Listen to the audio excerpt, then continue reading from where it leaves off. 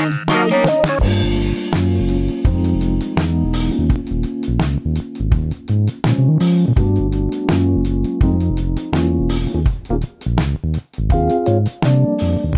morning, everyone. My name is Devin Smith, and it's a pleasure for me to welcome you to the final session of our summer online learning series, hosted by Continuing and Professional Education, or CAPE for short, here at the University of St. Thomas. So thank you for joining us this morning. Our goal with these sessions is really to complement your morning cup of coffee or your morning commute with some really practical learning. It's going to impact how you work today and in the days ahead. And we're really looking forward to today's session. Today's session is titled Jim Collins, 40 Years in 40 Minutes. And we're excited to hear from St. Thomas adjunct faculty member BlakeDarsow as he reflects on key lessons from popular business author Jim Collins, a name that many of you are probably familiar with already, but that others will become very well acquainted with through this crash course. I'm going to introduce Blake in just a minute, but I do have a few reminders I wanted to say at the outset today. Today is the conclusion of our summer online learning series, but once again, we will be launching a fall online learning series as well. We're planning to deliver about 3 sessions, one in October, November, and then December, kind of taking a break for the month of September. So October, November, December, and once those specifics are finalized, we're going to send that information to you at the email address that you used to register for today's session, so you won't miss that information. For today's session, we've reserved some time at the end for Q&A like we often do, but Blake also let me know that he's open to accepting questions throughout the presentation that are relevant to what he's talking about. So please send in any questions that you have through the Zoom chat feature, and you can address those questions to all panelists. Don't send them to Blake directly. Don't send them to Devin directly. Send them to all panelists, and that way my team and I can do our best behind the scenes here to sort the emergent questions and then filter the ones that should be asked at the end of the session. So as always, it's our goal. We're going to end this session at 8:55 a.m. Central Time so that you have time to get to your next engagement today. And if you have any technical difficulties at all, just remember that the session is being recorded and you're going to receive a link to the video just a couple of business days from now. So now it is my pleasure to introduce our guest speaker, BlakeDarsow. Blake is a financial professional currently serving as the Chief Financial Officer at Midwest Radiology, a large private physician practice in the Twin Cities. Blake has a passion for making complex accounting and finance concepts much easier to understand, and he has the chance to do that as an adjunct faculty member at the University of St. Thomas, both in the classrooms and in venues just like this too. Blake earned his bachelor's in accounting and political science from the University of Minnesota Duluth and his MBA from the University of St. Thomas. Go Tommies. He is also a licensed CPA here in the state of Minnesota. Blake has expertise in the healthcare industry, previously serving as the CFO at the largest federally qualified health center in Minnesota and in the healthcare group of a large professional services firm as well. And in addition to this expertise, Blake is a huge Jim Collins fan. He's got all the books, and he's applied many of the key lessons to his own professional career. So we're very excited to have Blake sharing those lessons with us today. So Blake, the floor is yours. Great. Thank you for that introduction, Devin. And thank you to everyone joining us this morning on the Zoom call. I'm really excited to share this work. Done quite a bit of research going into this presentation. And I'm a big Jim Collins fan. I consider him to be one of the greatest business thinkers of all time. So without further ado, we got a lot of ground to cover, 40 years in 40 minutes. So we are going to get at it here. So in terms of this morning's agenda, we're going to start with a little bit about Jim Collins. Who is Jim Collins? Many of you may already know him. I might be familiar with his work. If you're not familiar with his work, I'd encourage you to go check it out. The idea for this topic, this online learning series topic, really stemmed from me picking up a copy of BE 2.0 or Beyond Entrepreneurship 2.0. Jim published that in 2020, so very, very recently. And it was largely overlooked probably during the COVID period. I didn't even know it was being published, and I'm a huge Jim Collins fan.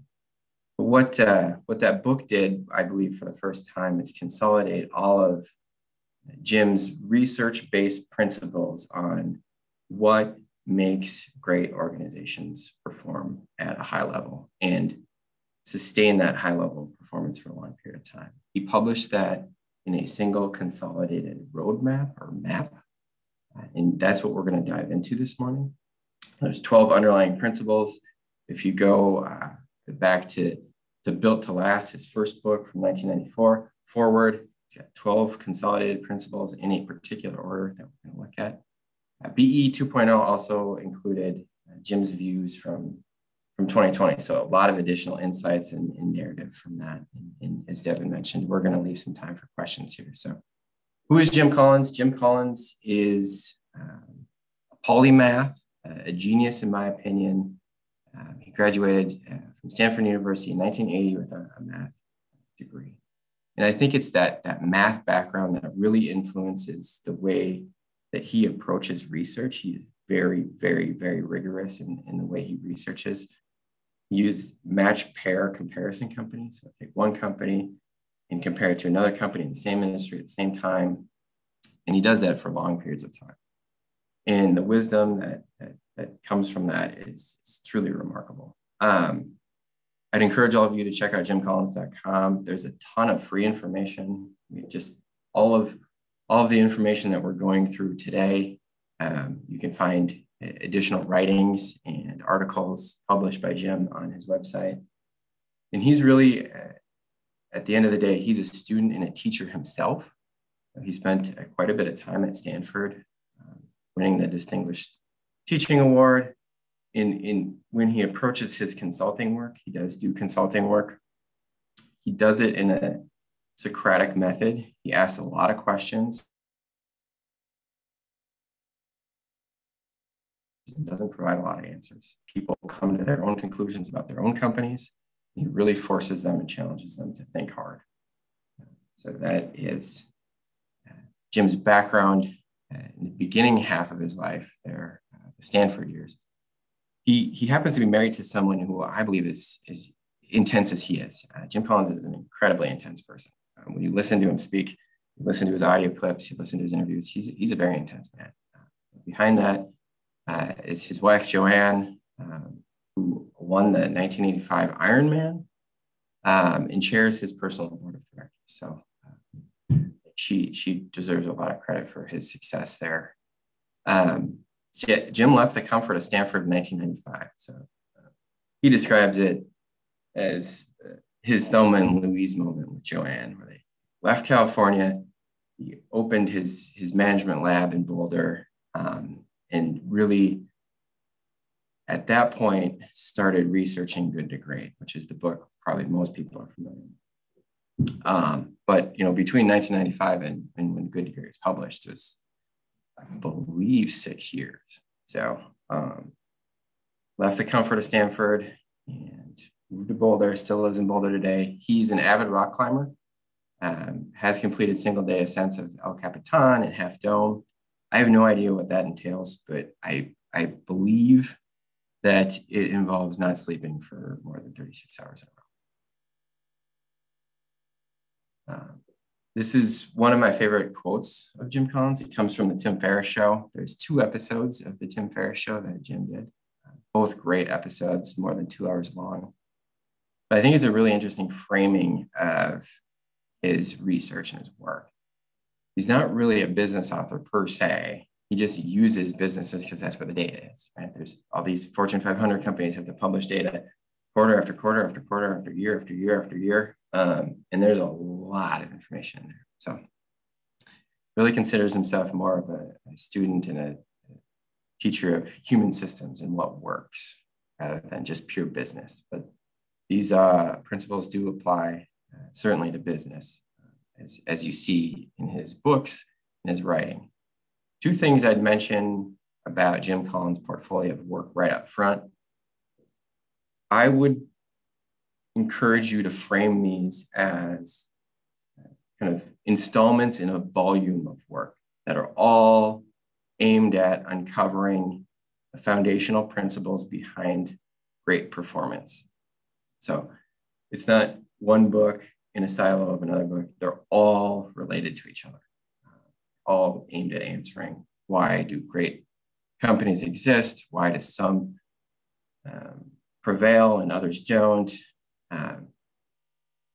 Built to Last was the first book he co-published with Jerry Porras. That one is famous locally here for having one of the quote unquote visionary companies be 3M. So 3M is in that book as a kind of iconic company that was built to last by William McKnight. Good to Great, published in 2001, definitely the most famous of his publications. I believe in the last 3 weeks, I've re-listened to that audiobook 3 times. It's great. I'd highly recommend it. It's the #1 business book I recommend. And then the monograph, Good to Great in the social sectors, really an extension of Good to Great, applying a lot of the principles specifically to the social sectors. So if you work in a nonprofit, if you run a nonprofit, I'd encourage you to pick that monograph up. It's very short, and it's very condensed. The second thing I'd mention about Jim Collins, he just doesn't write fluffy business books. I've read a lot of business books that are about the CEO's journey and the great things they did and some trials and tribulations, but Jim Collins writes data-driven books. These are incredidly well thought out and structured books. I think he's just a brilliant writer in general. So, continuing on with his publications here, 2009, How the Mighty Fall, really getting at the question of why do some companies achieve greatness and then fall? I think recently, I can think of like GE as an example. Like why are some of these companies that are great and iconic, why do they reach that and then fall? Great book. That one's pretty short. It's a quick read. Published in 2011, Great by Choice. That I see as the closest cousin or extension of Good to Great. It's co-authored with Morton Hansen, who was on the Good to Great research team and went on to have, still has a really good academic career himself. That one looks at chaos, because think about the time that was published in 2009 when the Great Recession and the housing market crash. Why do some companies thrive in chaos and others don't? And then Turning the Flywheel, published in 2019. Out of all the principles, the 12 principles that we're going to take a look at today, the flywheel, I think, is the one that people have the most trouble with understanding. So I think that's why he published the monograph specifically. Here are some examples of flywheel concepts. But we're really here this morning because of this book, BE 2.0. As I mentioned, it takes all of Jim's wisdom and research and consolidates it into a single roadmap. It's really a tribute to Bill Lazier too. But Bill Lazier was Jim's most important life mentor. The original book they published together while they taught together at Stanford. And it extends the legacy of Bill. So one of the biggest questions in life is, who luck? Who do you have the fortune to get to know? So I think, Bill Lazier really laid the foundation for Jim Collins' trajectory, and Jim did a great job of including a single chapter with just life lessons from Bill, including one that's put butter on your waffles. If you have a chance to pick up the book, I highly encourage you to read that chapter. Put butter on your waffles. So about the map shows the underlying principles present. Think about the underlying conditions or principles that are present whenever great performance is achieved and sustained over long periods of time. All of this based on research. 2 things to note in terms of the map: do not confuse the inputs and outputs. That is a very frequent occurrence, according to Jim. So the inputs, the 12 principles, delineate a path to what a great company is, how to get there. Think about that. Outputs define what a great company is, not how to get there. It's the what. Second thing, performance is not guaranteed here. It's really, really, really, really highly correlated with the underlying principles, but at the end of the day, you have to make it happen as a leader. So you have to start step 1, go to step 12, and push through probably decades. I'm over time. I would, I'm gonna steal a quote from The Mandalorian here. This is the way. This is the way. This is the way to greatness, based on the research. So, what are the inputs? Stage 1, we have 2 principles. First, people. Always deal with people first. Stage 1 is discipline people. Level 5 leadership is the first principle. Second principle, first who, then what. That one is famous. That one's the most famous, I think, of all the principles, because it's get the right people on the bus and the right seats. Stage 2, after you've dealt with people, move on to disciplined thought. Embrace the genius of the and, confront the brutal facts, and clarify your hedgehog concept. We'll get to those all in detail because the names are not necessarily intuitive with what they mean. Stage 3, after you've dealt with disciplined people and your disciplined thought, you go to disciplined action. So building the flywheel principle, flywheel concept, 20-mile march, and fire bullets, then cannonballs. Those are those 3 principles in stage 3. In the final stage, building it to last, making sure you're building something that's enduring and will sustain beyond your tenure. 3 principles there: productive paranoia, clock building, not time telling, and preserve the core and stimulate progress. That's where the BHAG concept comes from. If you don't know that, put a pin in that. The 12th principle comes from Great by Choice, the book published in 2011, and it's get a high return on luck. And that one is probably the least intuitive principle to understand on its face. We'll get to that. The outputs, how do you define what great performance is? Superior results, distinctive impact, and lasting endurance. And this is it. Jim Collins has moved on to studying a different set of questions. So he is not studying great performance in business anymore. He has moved on. So this is his legacy with this topic. He's going to create a legacy with another topic.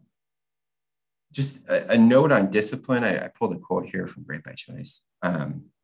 If you're like me, the word discipline can kind of be cringeworthy sometimes if you associate it with strict obedience to a hierarchy or bureaucratic rules or measurement or some sort of top-down version of discipline.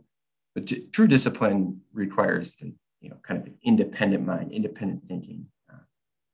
He'll say that great leaders, 10x leaders, the only legitimate form of discipline is self-discipline, having the inner will to do whatever it takes to create a great outcome, no matter how difficult.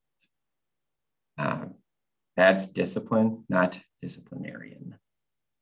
Big distinction there. So, phase 1, discipline people. Principle number 1, right out of the gate, level 5 leadership. So what is level 5 leadership? Level 5 leadership is building enduring greatness through a paradoxical blend of personal humility and professional will. I think the two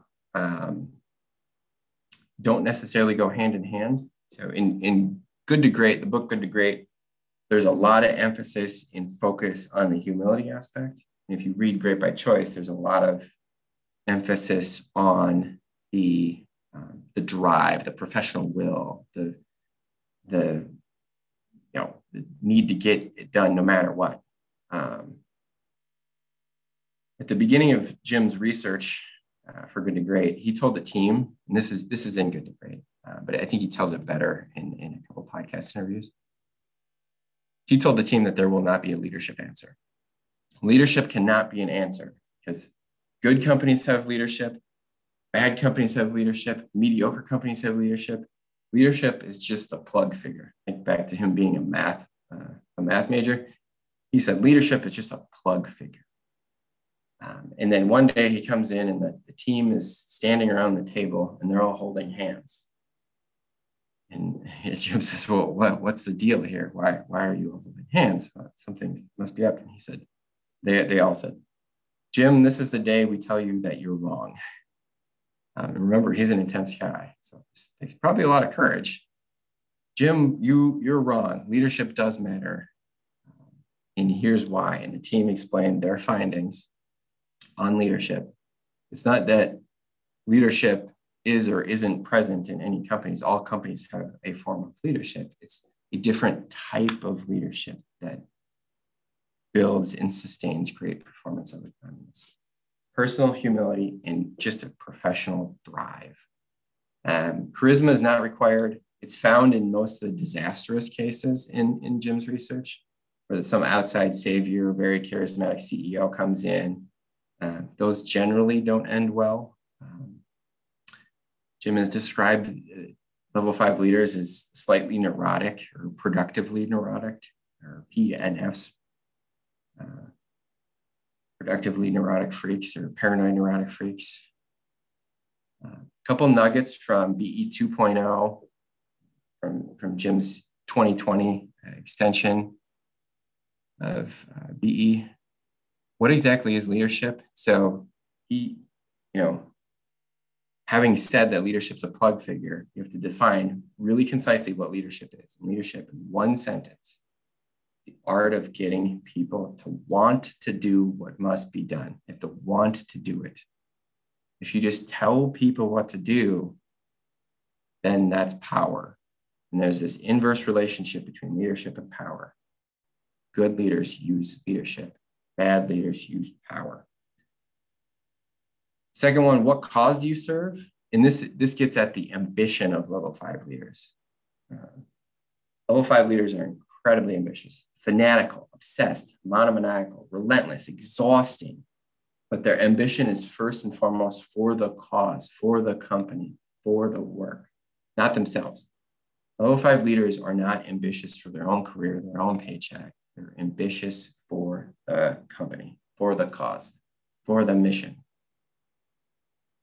Second principle, very, very, very famous principle. First two, then what? Get the right people in the right seats on the bus, and then figure out where to drive it. You still have to get the wrong people off the bus. Very famous principle, very hard to implement. It just takes just sheer will to make sure you have the right people in the right seats without moving forward. It's so tempting to move forward and just go straight to strategy, straight to implementation. Packard's Law from David Packard of the Hewlett-Packard fame. No company consistently grow. No company can consistently grow faster than its ability to get enough of the right people to become a great company. So you want to grow without getting enough of the right people, enough people aligned with your mission and values, that's not going to happen. The number one metric, according to Jim, that every company should measure: percentage of key seats on the bus that are filled with the right people for those seats. More important than income or important than return on equity. This is upstream of all those financial measures. The right people. People at the end of the day implement strategies. People at the end of the day make things operate efficiently. It's all about people, people, people, people. Jim's view from 2020, great vision without great people is irrelevant. This is, I believe, a whole chapter in BE 2.0. And I just pulled out a little nugget that I find useful, because one of the hardest things is determining whether you have the right person in the right seat. So Jim came up with a set of questions for you to think through. It seems like most leaders have some sort of default. We're either mainly replace or mainly keep and develop. But Jim would encourage more of a data-driven, analytical-driven approach. One of my favorite quotes with with Jim and people. When you're facing chaos, turbulence, disruption, and uncertainty, and you cannot possibly predict what's coming around the corner, your best strategy, quote unquote, is to have a busload of disciplined people who can adapt and perform brilliantly no matter what comes next. It's all about people. That's why you start with people. Principles 1 and 2, people, people, people, people. After you have... Hey, Blake, one quick question that came in, I thought is kind of interesting on the last point. Yeah. So how do you know who the right people are if you don't know where you are going? So yeah, kind of flipping that around a little bit. If there's no great vision, how do you know to get the right people? Any insights on that, or does Jim speak to that at all? The right people will uncover is the right word. Right people will uncover what the hedgehog concept for a business is. And then they will, in a very disciplined way, operationalize that through the flywheel concept. So it's not about, it's not about like some leader coming in and saying, oh, here's our purpose and here's where we're going. No, you have to have the right people to really get at the foundational core purpose through the hedgehog concept, which we're going to get at, and then have the right people implement it. It's a good question. I mean, I like to say no wisdom is new wisdom. So I think the who principle transcends business, and it gets into life too. It's like, you want to have a great life, you surround yourselves with the right who. You want to get things done, you ask the right who, surround yourselves with the right who. Good question. That's a question that's come up several times. But if you follow the logic through, these right people then engage in disciplined thought and disciplined debate to find the answer on where to go, and then implement that where to go together. So you collectively find the vision as a team rather than some top-down leader giving you the vision. Great question. Thanks, Blake, and thanks, Diane, for the question from the audience. So moving on to disciplined thought. So you have the right people on the right seats in the bus. You have the right leader that assembles the right team. Now we have to go to disciplined thought. We have to really go on a journey of asking ourselves tough questions. And this principle is really about rejecting false dichotomies and embracing the genius of the and. And you don't need creativity or discipline. You need creativity and discipline. You don't need freedom and responsibility. You need freedom and responsibility. You don't need freedom or responsibility, right? These things that people often frame as either or. We can have low cost or high quality, but we can't have both. Well, no, actually, you need both. You need low cost and high quality. You need both to survive long term. I'll give a shout out to my St. Thomas professor, Mary Slack, in her leadership course. She really hammered this one home for the class, for myself. This principle shows up a lot in the success cases that are in Jim's book. In this principle also lays the foundation for the big built to last principle: preserve the core and stimulate progress. So we'll get to that, the yin and yang principle. Jim's view from 2020: don't confuse rare with new, or the new with the rare. This is really about purpose beyond profits. So the story goes that Jim noted that we seem to live in a period, again, where people seem to have found purpose again.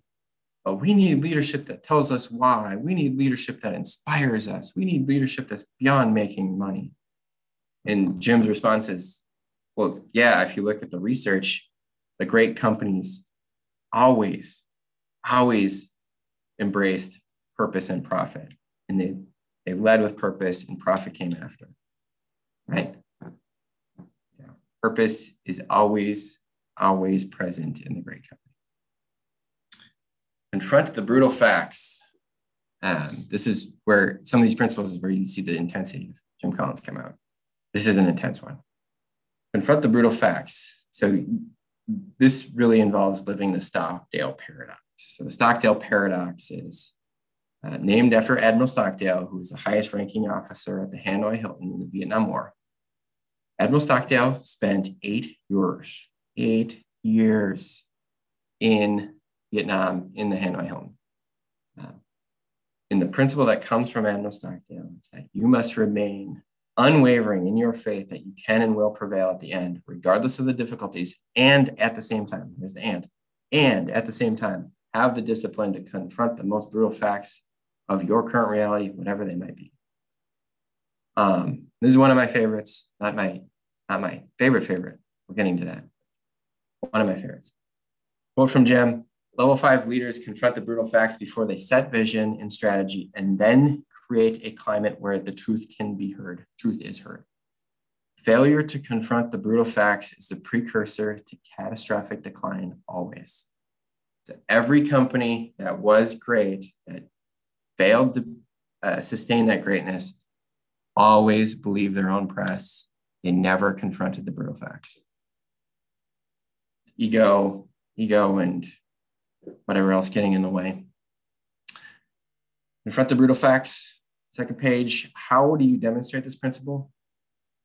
Conduct autopsies without blame. You have to be hard on people, not on process. Disciplined thought. I thought this was a really good place to put this. The basic architecture for making a good executive decision. Determine exactly how much time you have. Stimulate dialogue and debate. Make a firm decision. Unify fully. Move on. That's what the good to great companies did in the research. Hedgehog concept, my personal favorite of all the principles. I am a simple creature. I am 1,000 times more hedgehog than fox. Those who built great companies tended to be more hedgehog than fox. So what is this strange concept? It stems from a Greek parable, and the writer Isaiah Berlin wrote an essay called The Hedgehog and the Fox that really describes this in detail if you're interested. But the gist of it is the foxes embrace complexity, pursue many ideas, never dedicating themselves to a single thing. I'd also encourage you to Google the sophistication bias. Hedgehogs, on the other hand, as opposed to foxes, strive toward simplification and think in terms of a grand organizing idea, centrally focused. They're very grounded. This is the one thing we do well. This is the one thing we're built to do. So a visual of the concept is a Venn diagram. So picture a Venn diagram with 3 circles that intersects at the point of what you are deeply passionate about as a company, what drives your economic engine, and what you could be the best in the world at. The intersection of those 3 things is the hedgehog concept for your company. So you have disciplined people who are confronting the brutal facts and thinking in a disciplined way, embracing the genius of the and. We're going to come to the conclusion that this is our hedgehog concept, and then we're going to move forward together. 2 notes here. Social sector organizations, nonprofits, you replace the economic engine with resource engine because you have time, money, and brand as your kind of quote unquote resource. And then a personal hedgehog concept, you can apply this concept to yourself.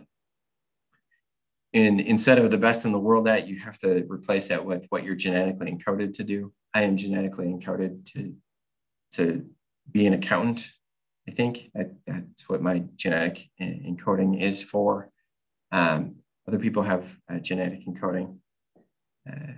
So I think one of the things Jim mentions is beware of the curse of competence. So a lot of people are very smart and they could do a lot of things. But if you don't take a step back and think about this for yourself personally, You're gonna continue to do well in things, but not be great in one thing. The flywheel concept. Flywheel concept. There's a separate monograph just for the flywheel concept with examples in it. Great. I got 2 of them in a slide coming up here. This is the hardest one, I think, for people to grasp. So good to great transitions don't happen overnight. You have to think about the flywheel as the underlying architecture that advances your hedgehog concept. So we're clear about what we are, what we can be the best in the world at, how we can get paid. How do we operationalize that? What's the architecture behind that? The key word here is momentum. Side note, it took on average the good to great companies 4 years to figure out their hedgehog concept. 4 years to figure out their hedgehog concept, and to achieve breakthrough with the flywheel, 7 years. 7 years. An incredible amount of time invested in getting the right people and engaging in disciplined thought to get to this point.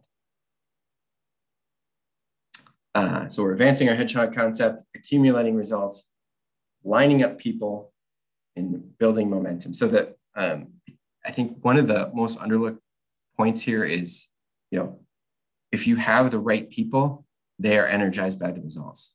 They are energized by the momentum. If you have to motivate people, you don't have the right person. You don't have the right person. It's just, okay. So what happens if you don't get the right people engaged in disciplined thought, but continue to plow forward anyway?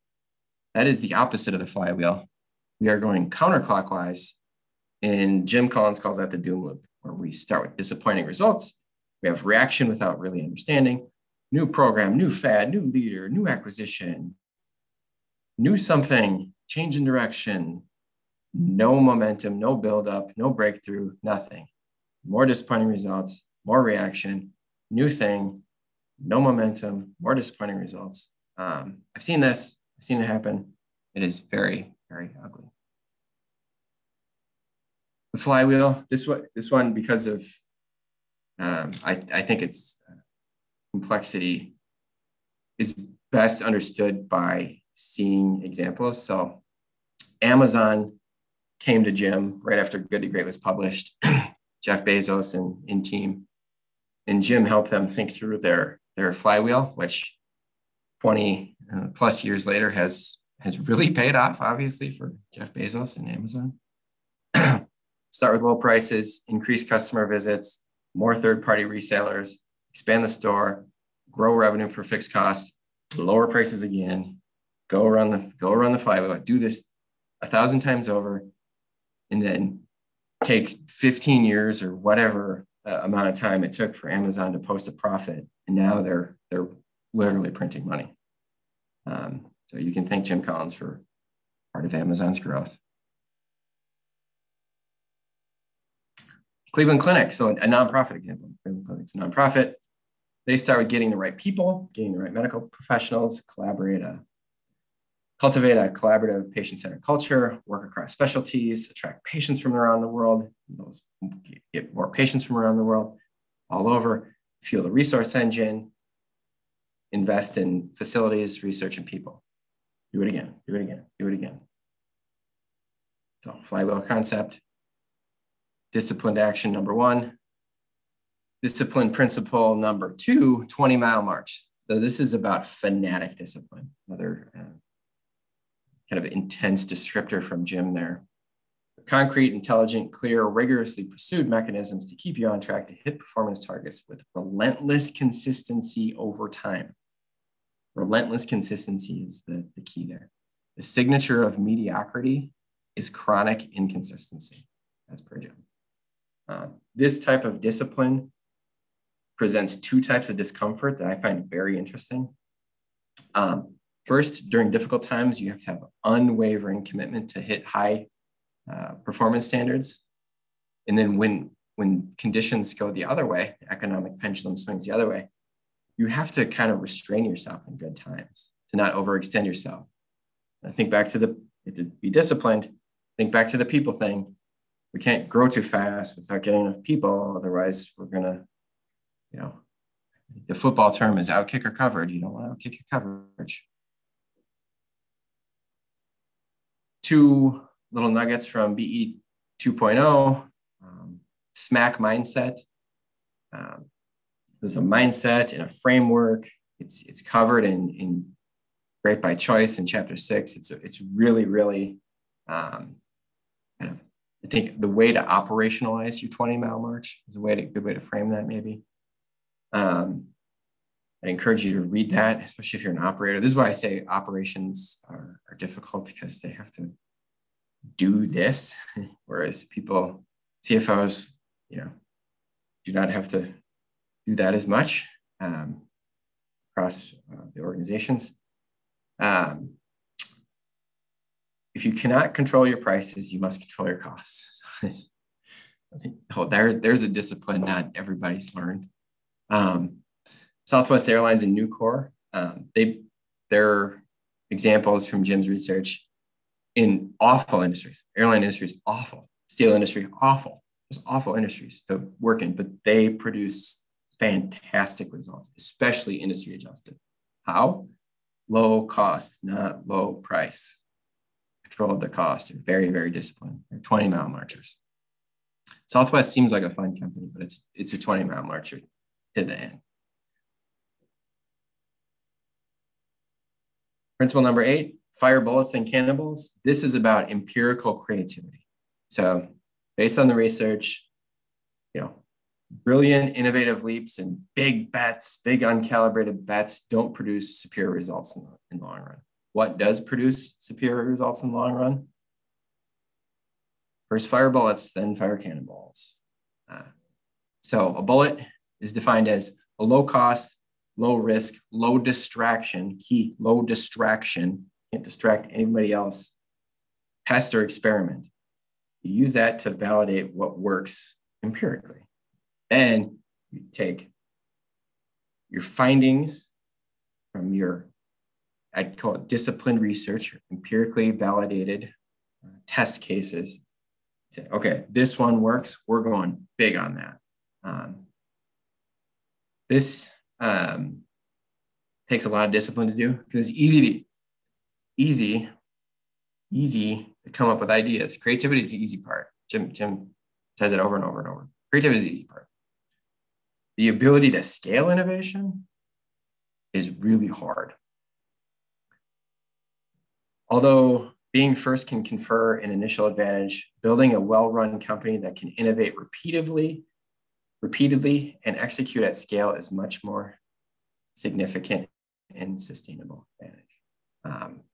Think about companies like 3M. It's that they're probably not the most creative company in the world, but they blend creativity with this discipline to scale things.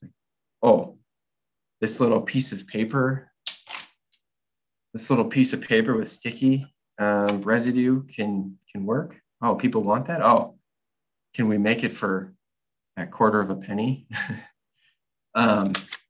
So they do it at scale. Creativity is the easy part. Discipline and scale are the hard part. All right, so now we are moving to build to last.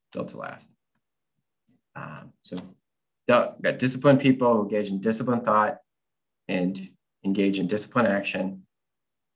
Now we're moving to build to last. So how do you survive long-term? It's not if negative events will hit you, it's when. It's when. It's not if, it's when. It's how you prepare for the unexpected that determines whether you survive and thrive long-term. Based on the research, the CEOs were a little bit paranoid, always asking, what if? And then there were 3 key behaviors that they engaged in. Built huge cash reserves and buffers.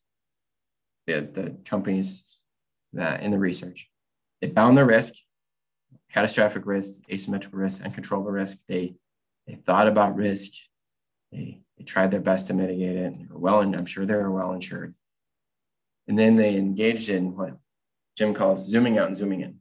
So let's look what's going on in the industry, zoom out, and then zoom in. How does that impact our company? What's going on in the economy? How does that impact our company? Zoom out, zoom in, zoom out, zoom in, zoom out, zoom in.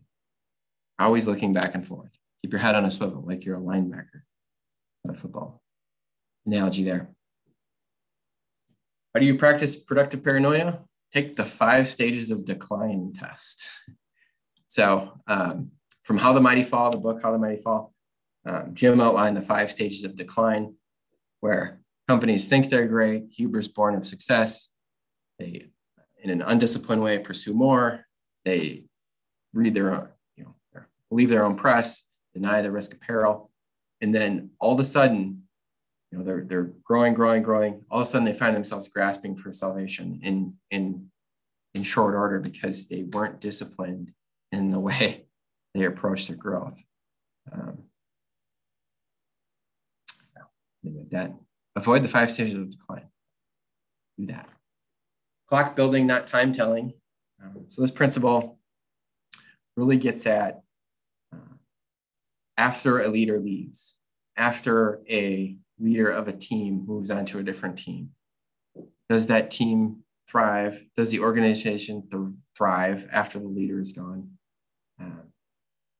Organizations that engage in clock building develop all 5 leaders. Organizations that engage in time telling really embrace charismatic visionaries, genius with 1,000 helpers model. Clock building organizations have a culture of discipline and they reinforce their core values very, very diligently. I'm just taking a look at time here, Devin. I'm gonna move through a little quicker. Clock building, example, U.S. Constitution, time telling, the daily news cycle. Preserve the core and stimulate progress. This is the genius of the and showing up again.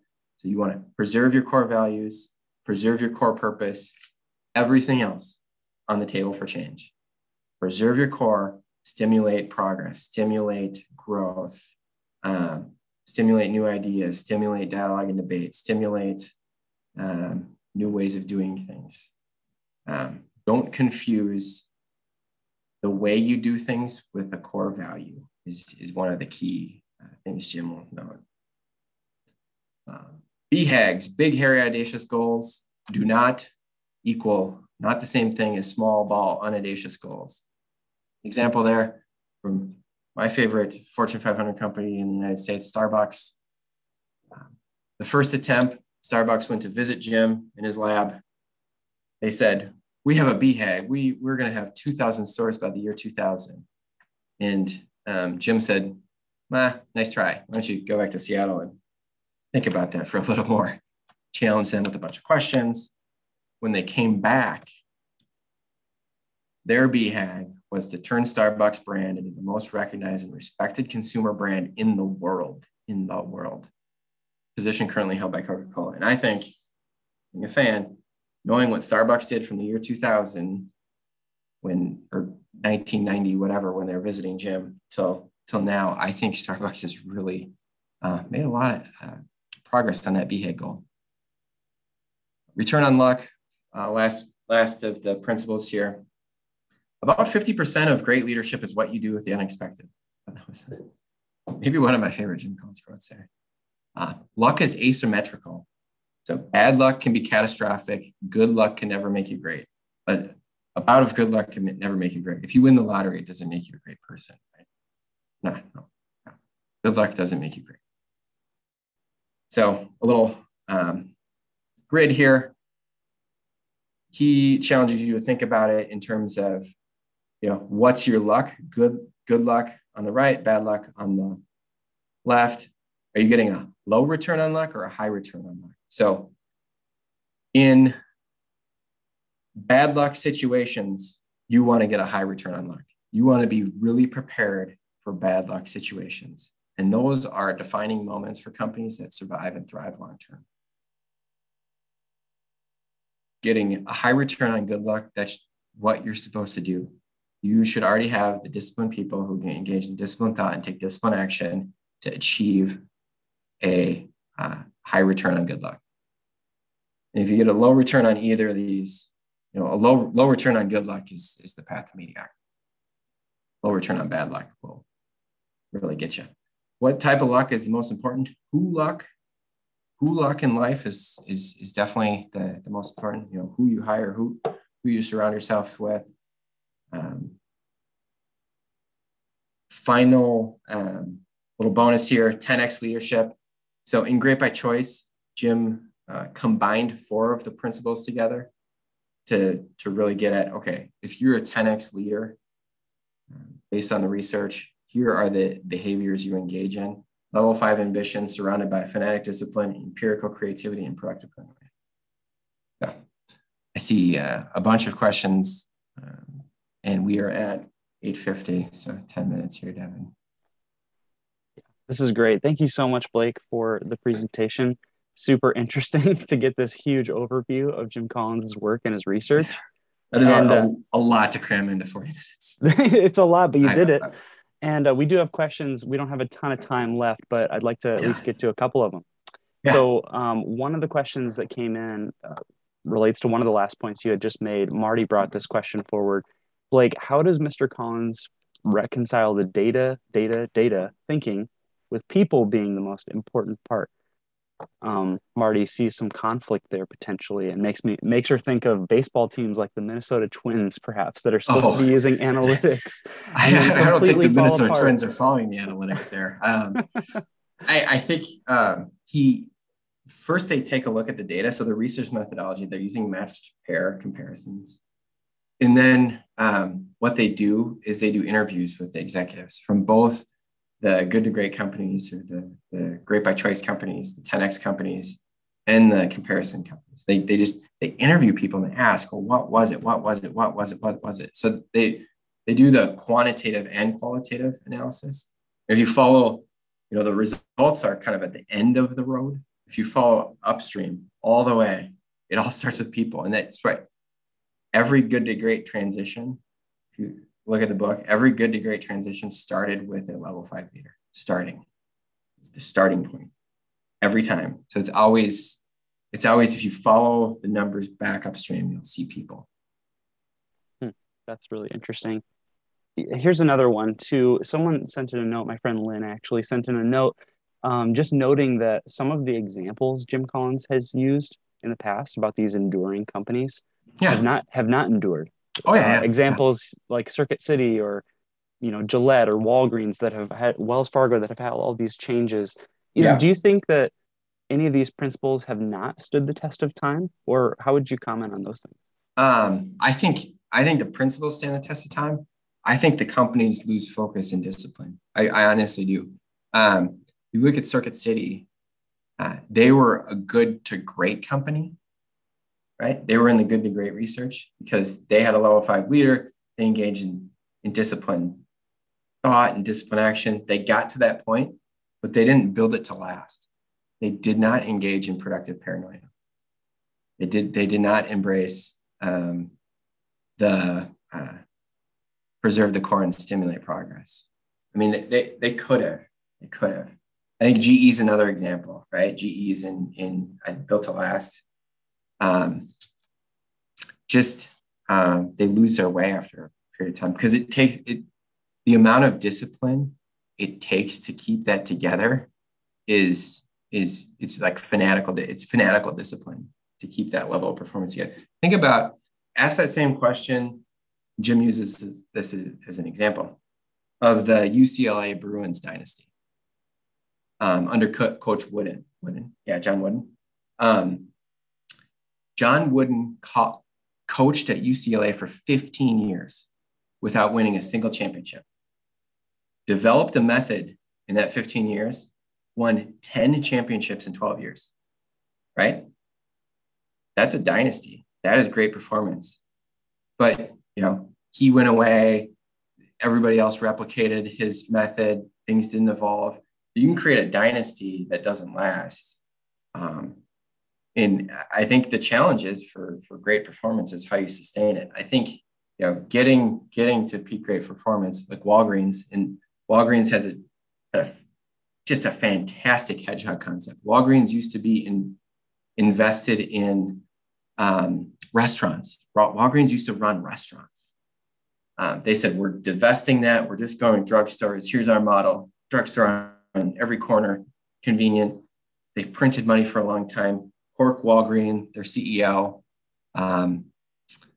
eventually retired, had a good successor, but their run ends if you don't keep it going. Thanks for your comments on that. For the sake of time, we want to make sure we give a little bit of lead time to people for the next engagement. So Blake, I want to say thank you so much for your presentation, for fielding some questions this morning. This was excellent. And I want to thank everyone for joining us today. Our goal with these sessions is to provide really smart topics, practical applications. So hopefully you're able to take away maybe some of those principles from Jim Collins today that you're able to apply to your work. Those qualities of smart and practical are the goal with all of what we do in CAPE, all of our CAPE programming. So if you're looking for additional professional development opportunities, please check out our website for upcoming learning sessions. There's a couple I want to highlight that are coming up in September as we kind of start our fall semester. Our popular Certified Professional Project Manager, or CPPM program, begins on September 15th. We've got Strategies for Effective Negotiation, which is a 2-day course beginning September 16th. And then Digital Marketing Fundamentals launches on September 20th. So tell your network about our online learning series. Again, you'll get information about our fall series coming up in a future email. And I just want to say thank you so much for joining us at the University of St. Thomas this morning. Hope you have a wonderful day. Be well. We'll see you next time. Thanks, Blake.